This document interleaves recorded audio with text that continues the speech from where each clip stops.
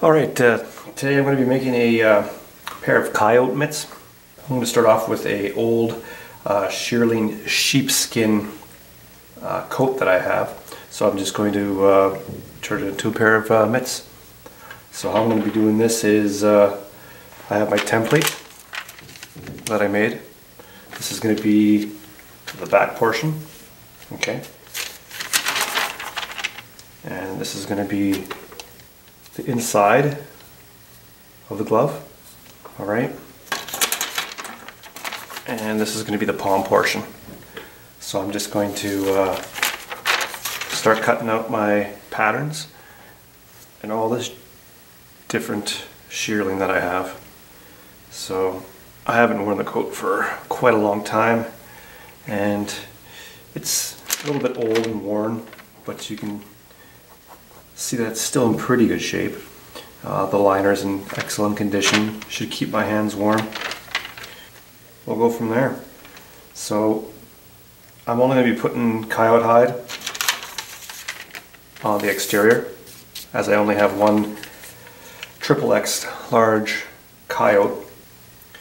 So I would have liked to put fur on this portion, but I just don't have enough. I have more coyotes in the freezer, but I haven't tanned them, but I want to get this project done for hunting season. Biggest factor with hunting season that I find personally is my hands get cold. I just want to solve that problem right away. Alright, I'll take you through the process. Alright, first thing we're going to be doing is tracing around our right side mitt. This will be the inside portion of the mitt.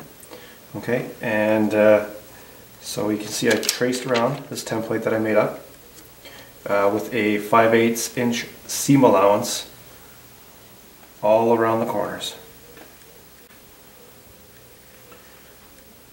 With cutting the shearling, you don't want to go too deep, just enough. You don't want to be cutting the fur, just the hide. Make your cuts as straight as possible. Make sure that your blade is sharp. So you only really get one chance to do this, unless you have a whole bunch of extra pieces. But as it stands from the coat that I utilized, there isn't much that goes with size.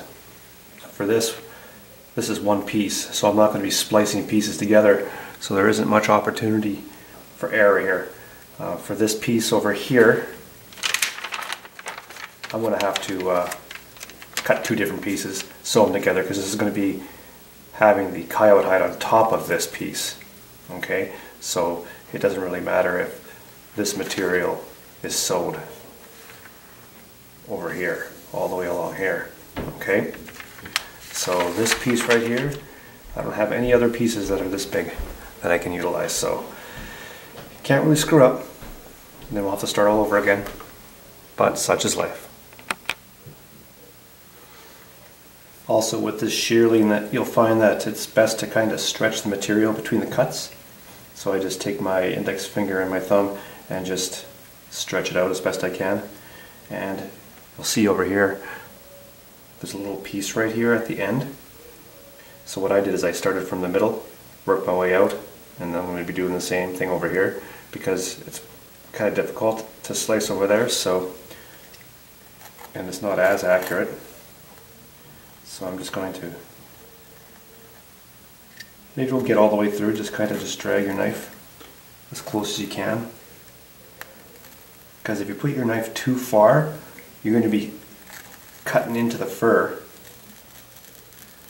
And you don't want that, because then your seam won't be nicely hid as you want. And also, make sure your knife is straight up and down. If you have sideways cuts, as I did right here, it just kind of makes it messy. Like I was saying about the corners at the end, see, I'm not going to be starting my cut going over here. It's just going to start bunching. So what I'm going to do is I'm going to start over here and keep on stretching and work my way down this way.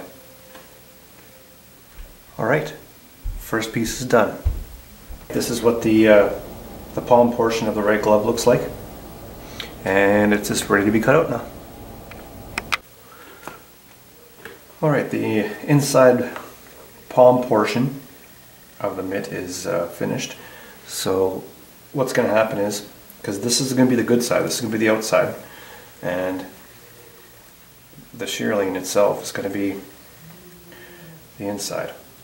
So what we're going to be doing is joining up the good sides, so the good sides are going to be facing each other. Alright? And then we're just going to line it up, and so right around the edges, hopefully you can get this, all along here, there we go, all around here, and then what's going to happen is we're just going to flip this inside out afterwards, and everything lines up. Alright, now I'm in the process of sewing up the rest of the material here. So I connected the seams, lined everything up, clamped it just to kind of keep it straight, and I have a needle over here at the other end just to keep everything straight as well here. So what I'm using this, sew this up with, is a Speedy Stitcher. It's pretty good. It has a wax thread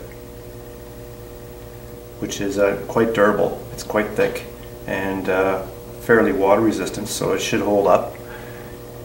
And I'll just do a couple stitches here just to show you guys what this is all about.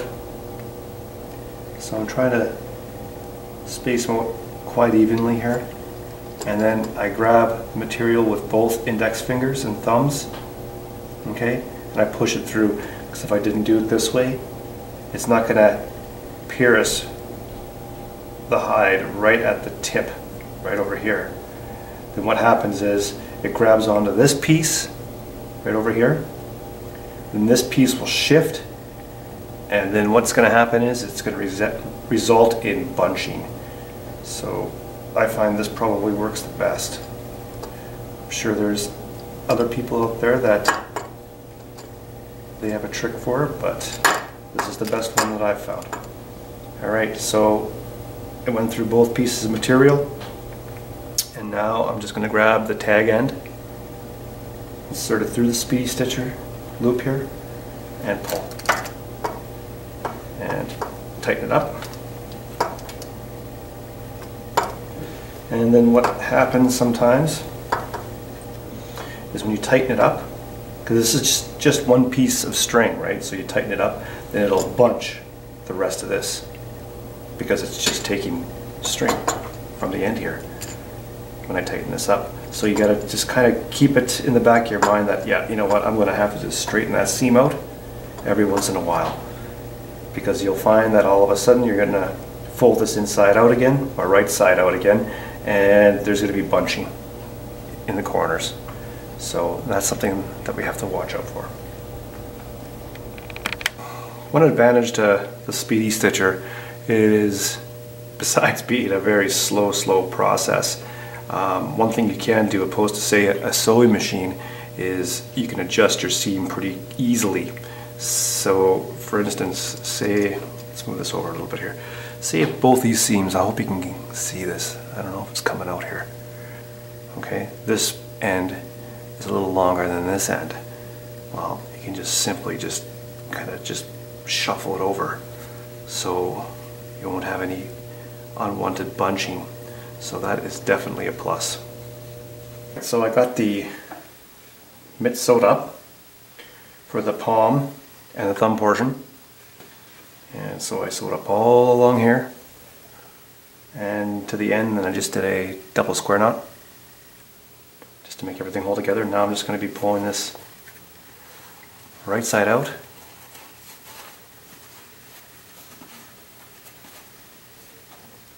Start by pushing the thumb through.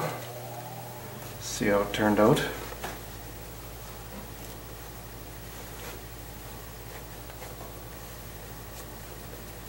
Looks pretty good. It was hard to tell whether or not I was keeping my 5/8 inch seam allowance accurately. It was hard to see through the fur, but it's not too bad.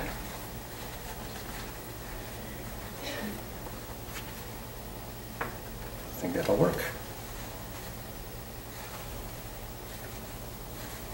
stretch it out a bit.